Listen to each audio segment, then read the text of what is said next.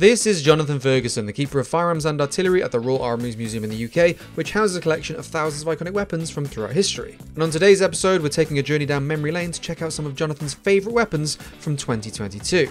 This is the Milkor M32 grenade launcher. This looks to be very well modelled indeed, including what looks to be all the functionality that you would expect. Oh, that's superb. To put the two broom handles together, insert the clips, and then smack them into each other to load it. That's borderline genius, is what that is. Jonathan and the whole team here at GameSpot just want to say thank you for everyone who's watched the show over the last year. We really appreciate your support. And if you enjoy this kind of content, make sure to keep an eye out for our new series Loadout, a show where we take a look at the history and impact of some of the most iconic weapons in gaming, from the AK-47 and flamethrower to the SCAR and STG-44. Jonathan will be making plenty of appearances over on that show too, so make sure to check it out. Right, let's take a look at some of Jonathan's highlights from the past year.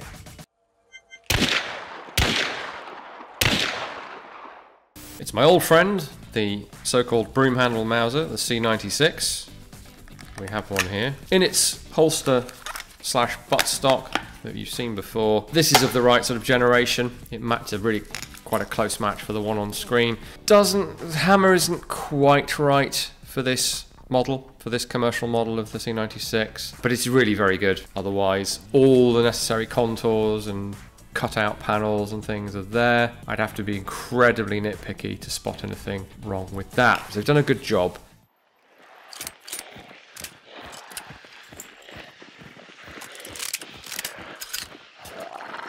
Oh, that's superb. Yeah, we often scratch our heads at how games fudge reloads, where usually for dual wielding, so usually off camera or kind of like fudged. To put the two broom handles together, insert the clips, and then smack them into each other to load it. That's borderline genius, is what that is. And I'm not going to do it, but I actually think it would work. Ready? 3, 2, 1, and send it. And keep shelling. Don't stop.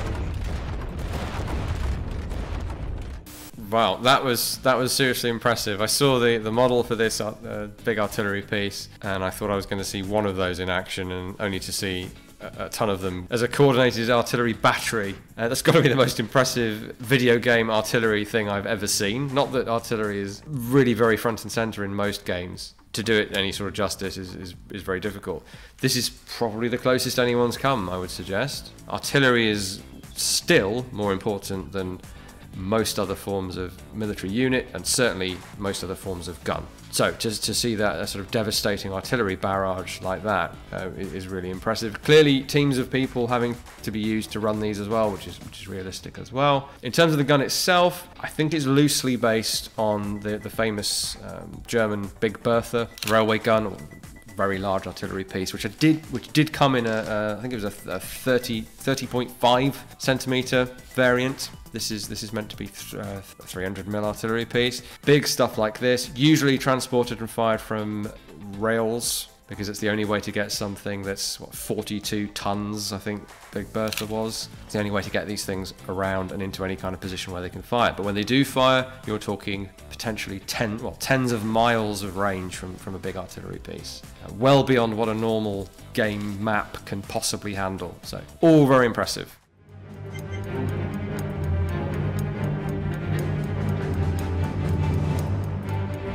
The Steyr M95 infantry rifle. I am looking here at a sort of overhead pass on this beautifully modelled virtual M95. Very impressed with it. Ours is actually in better condition than the one in the game. I'm not going to say that's a criticism at all, because it's amazing how quickly infantry weapons can look old. It's more about the service they've seen, where they've seen it, in what sort of usage, and it's incredible how they can quickly look like military surplus in actual use. But it really does look good.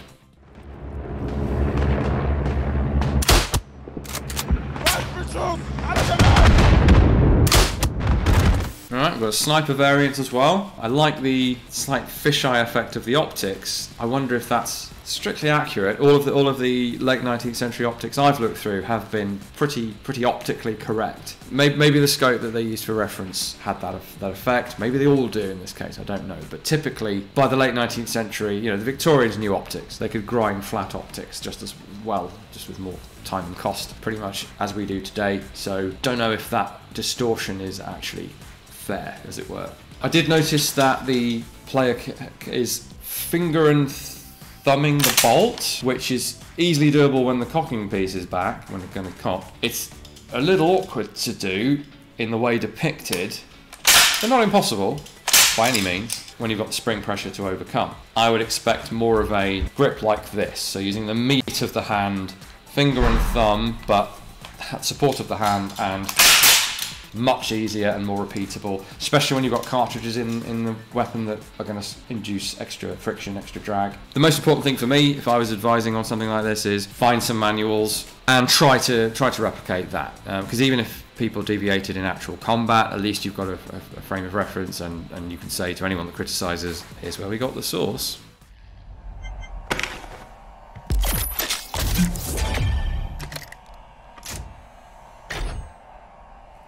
The Super Shotgun I have not played. It's gone very fantasy, I think it's fair to say. Well, more than sci-fi. It has well, almost a Gears of War vibe with the twin blades on the fore end there. Much bulkier. It still has the extra raised rib on the top of the breech, which is a feature of the original gun as well. Very convoluted design. We've got some very deeply etched, I guess it would be if it was real, decoration. Much more angular looking. The wood is sort of merged into the design in a way that the original isn't, and a real sawn-off shotgun wouldn't be. But we do have sort of runes and symbols down the side. So I'm guessing this is in context, this is a legendary ancient weapon of some sort that we come across, like the original Super Shotgun or something.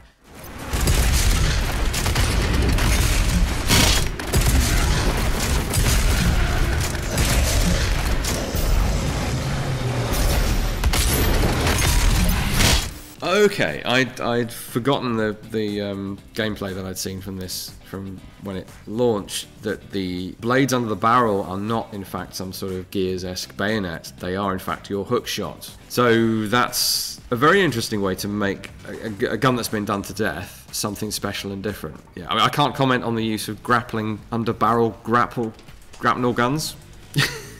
They're not really a thing. Grapnel guns are, though. They have been made, and they've been made to work, but I don't think anyone's using them in the way that we see in the movies. And they're certainly not using them to skewer things with and pull themselves into them in the way that we see here, but it's extremely cool. It leverages the devastating double barrel effect of the Super Shotgun in a very creative way. Down!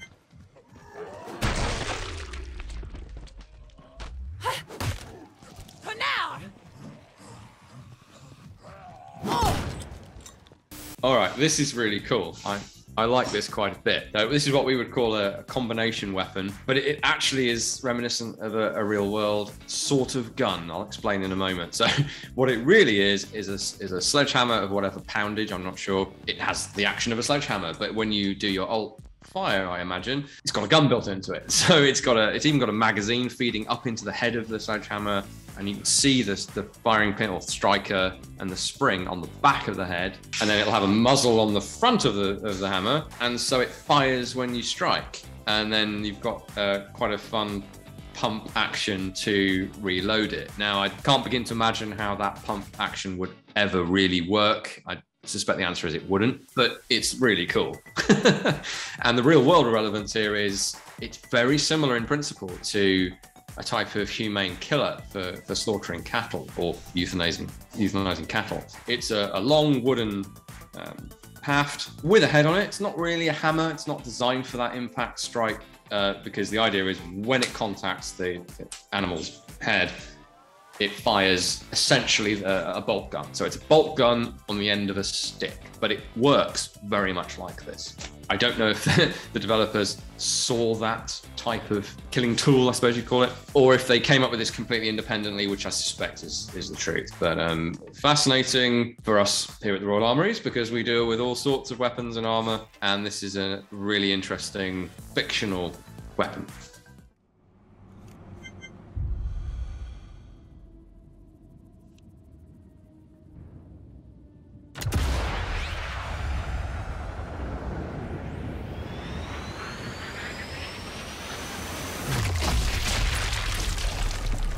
Right, the SREM. This is the result of Rebellion coming back to us after our work on Sniper Elite 4 and asking, and at the time they were thinking DLC, what have you got that's really wacky but just about plausible? That's the secret, isn't it? With a game like this, could this thing have existed in that theatre at that time and be in his hands? And so I could not resist including this in my short list of suggestions. And although the DLC didn't transpire, the SREM is now in Sniper Elite 5. First ever appearance for this very unusual rifle.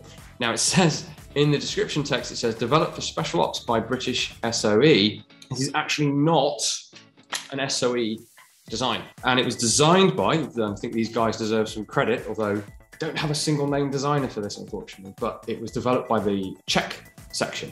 And this is what they came up with. So it wasn't for special operations type work. It was a conceptual alternative to the self-loading rifle, if that makes any sense to you. And it probably doesn't, because looking back, it's a bit quick. But this whole pump cocking arrangement, where you press the trigger that's not a trigger, and you pull back the pump grip, the pistol grip, like it's a shotgun pump, and it pulls the bolt down a ramp. I'll explain that in a moment. And then you push forward to chamber around. That was all about trying not to disturb your position and hold as a sniper, as an alternative to semi-automatic fire. Now, to us today, that sounds a bit bonkers, but at the time, not everyone was sure that something like an M1 Garand was the way to go. They commissioned in 1944, 20 prototypes, only 2 were ever made. We've got this one. I'm guessing Carl has left the other one in northern France somewhere. So ours is not complete. It's missing the front scope ring for reasons unknown.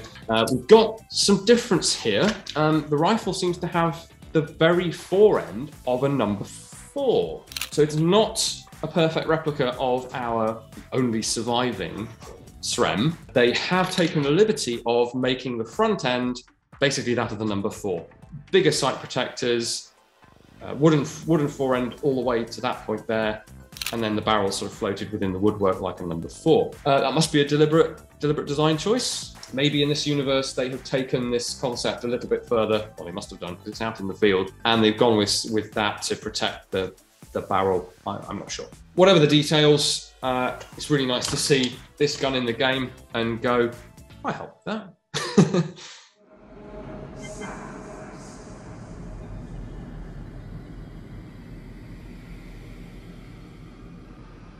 Whoa, this thing is a bit left field. There are those conventional rounds again, which I'm not a fan of in far future sci-fi, I'm sorry. Belted, linked rounds. This is a belt-fed gun. I'm not seeing how those rounds get diverted into what is apparently an upper and a lower barrel. The barrels have very chunky heat shields on them that bring to mind a number of designs. I suppose the Browning M2 is the one that's going to leap to mind, especially as this is called heavy. I've got no sense of scale, but I think given the rounds, they're probably going to be 50 cal or equivalent. In fact, they look a lot like 50 BMG. Although from a profile view, you can only see the one belt, and I'm thinking, they fudged it. They're just diverting rounds up and some down. No, this is actually reminiscent of a couple of our anti-aircraft mounts that we have in the collection here at the Royal Armouries, where you have, well, the one I'm thinking of is 4 guns, and you have chutes, feed chutes running from belt boxes side by side at different heights into the different guns. Basically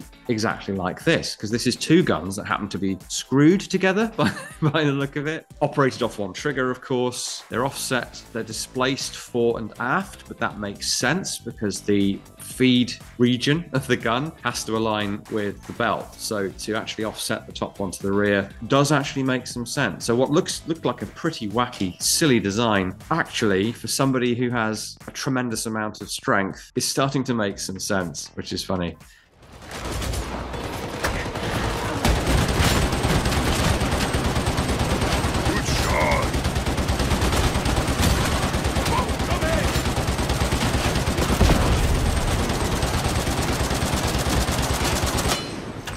All right, so our twin fire modes here are pretty intriguing, actually. It's akin to deploying a bipod in a more realistic FPS. So we're getting a reduced dispersion when we flip out the handle and brace the thing more deliberately, which is logical. I have noticed something that detracts somewhat from the realism, as if we care about the realism, but the cocking handle on the top, yeah, okay, that's accessible for the gun on the top. How are we cocking the gun on the bottom? I imagine it's a case of the cocking handle would go straight through the bolt of the top gun and be physically attached to the bolt of the bottom gun in a different location, and sheer brute strength means you can cock them both from one charging handle. That's what I'm going with.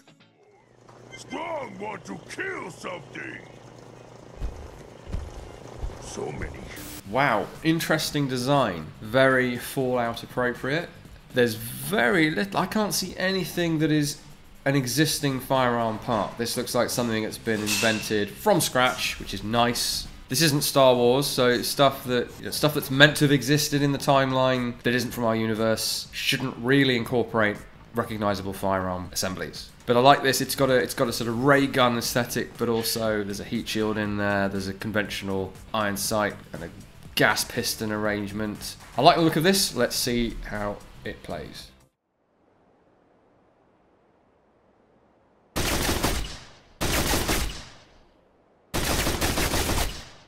Okay, so the gameplay lives up to the name. This says it's a gyrojet system, this being the original gyrojet, or the pistol anyway. There is a carbine version with it's basically the same thing with a long barrel and a buttstock assembly on it. So this is a 1960s concept for a very sort of cheap, lightweight rocket gun.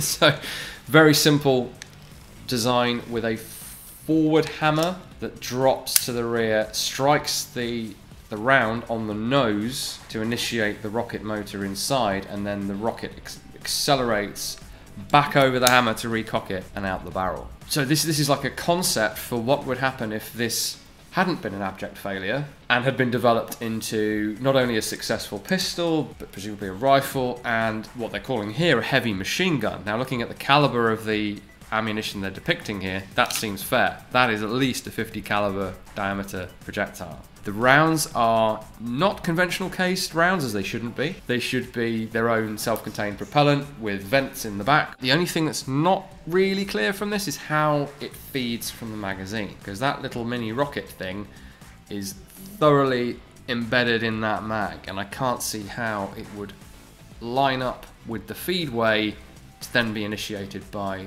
the striker or the hammer, depending on what's inside.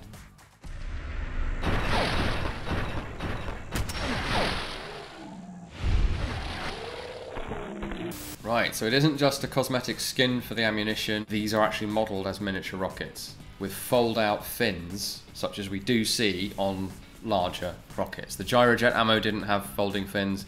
It relied on rotational stability from the vents at the back. This looks like some of the single-use rocket, or guided missile systems have that style of folding fin that fold out to give you that stability, and we can actually see the rocket exhaust on this thing as well. And as they travel through the air, we see a smoke trail, which we would see and do see if you watch footage of the Gyrojet being shot.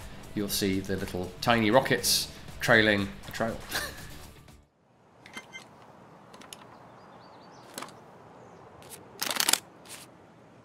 This is the Milkor M32 grenade launcher, 40mm grenade launcher.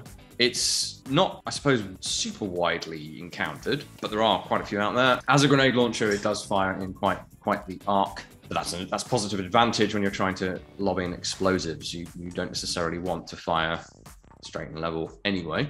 This looks to be very well modeled indeed, including what looks to be all the functionality that you would expect. In other words, being able to open it up, rotate the drum to a different position, even selectively load different types of ammunition into your drum. Having never fired one, but having seen some footage, it looks to be realistically modeled.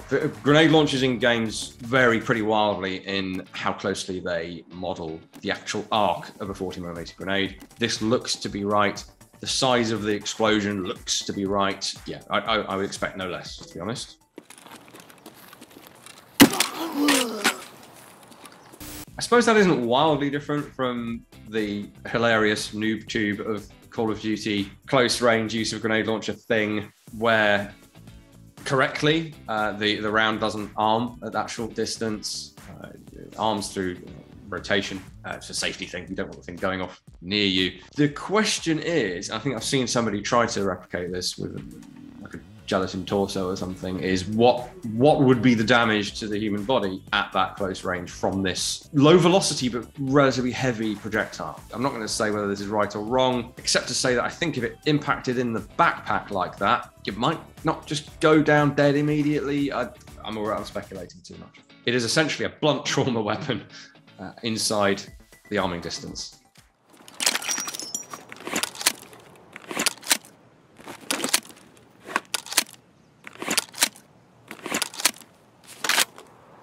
We have quite an amusing dropping of 4 grenade rounds there, and the way they sort of gently roll off into the distance for some reason has tickled me quite a bit. I assume you can pick them back up again. You definitely want to dust them off if you do that. Now, in reality, there'd be a small risk there of damaging something by dropping them that would negatively affect their performance. Not advisable to reuse dropped rounds of any kind, really, unless you're really in a pinch, or in this case, you don't want to waste some quite expensive ammunition. It's a really interesting gameplay there with impacts on a hard surface from the grenade and the person nearby is taken out. More so than I think would be the case in your typical shooter. That seems to work on a blast radius thing. This appears to be modeling fragmentation. If you're within like 1 meter or 2 meters of the edge of that, the visible edge of that fireball, effectively, you've still got some sharp bits of metal cutting through you, and that's modeled. So you can clearly take advantage of that in the game by deliberately aiming at a hard surface to get that explosion, that fragmentation, and take somebody out.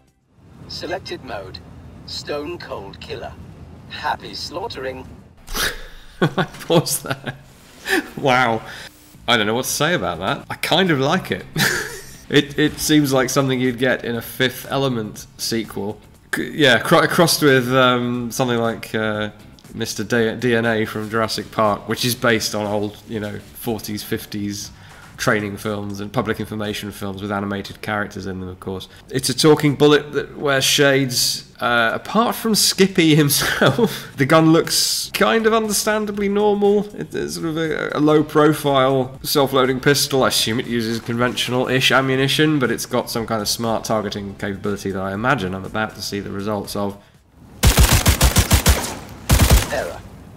Premature discharge. I'm sorry. This never happens. Pause. Right, I should learn to watch the whole thing before commenting, because this is not at all conventional. Doesn't have a slide, doesn't have a bolt, doesn't seem to eject any cartridge cases, so I'm guessing it's caseless and has some tiny microscopic internal bolt. It also produces its own negligent discharges as a sort of meta plot point, which I think is genius. Okay, I've just noticed that there's something reciprocating at the front of the gun. I'm trying to remain professional and focused here, despite the amusement factor. So there's something cycling here. There's something chambering, locking, firing, God knows how, and a load of other AI electronic gubbins. Possibly final footnote on this one is that we appear to have ambidextrous slide release controls on this, only there isn't a slide. and they don't appear to do anything. I think they were probably modelled as pinch-to-release catches for the magazine, which is quite reminiscent of the P90 in the way that it comes in from the rear and is horizontal, and presumably, well, this feeds from the front rather than the P90 mag, which feeds from the rear, but probably the inspiration for this. But yeah, those controls don't seem to do anything. The magazine secures itself and is just pulled off the gun when it's empty. But far be it from me to criticise Skippy.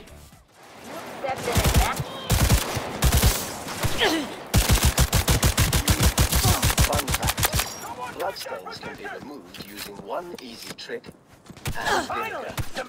Right, I think I understand the autonomous aiming thing now. So the gun isn't aiming at all, it's the projectiles that are being guided. So like at least one of the other guns in the game, you fire them conventionally, or the gun fires itself in this case, when the mood takes it, and then the projectiles are guided to the target, or in this case, the part of the target specifically that the AI is able to target. Really fascinating concept, even if it was done seriously, but instead we have the sort of Borderlands level humour, which I cannot help laughing at. The fun facts especially are really, well, fun. Thanks again for watching. If you enjoy this kind of content, please make sure to like this video and subscribe to the channel, as we'll have new episodes of Firearms Expert Reacts every Saturday and new episodes of Loadout every Sunday. Again, please check out the links in the description of the video if you want to help support the Royal Armouries, and we'll catch you next time.